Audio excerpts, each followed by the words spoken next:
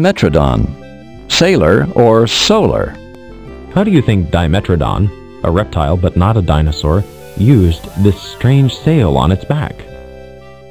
Believe it or not, for a while some scientists thought it was actually for sailing, allowing Dimetrodon to sail across the water in search of food. Dimetrodon, which literally means two long teeth, had sharp teeth that look as if they would have been good for eating fish.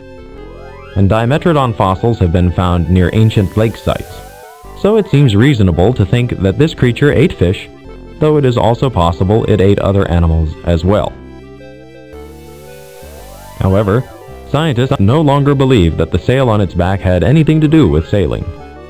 Instead, they think that Dimetrodon could face the sail toward the sun to warm itself quickly, or turn the edge of the sail toward the sun to cool itself. Also, the sail may have been brightly colored and used to frighten rivals or predators, as well as to attract mates.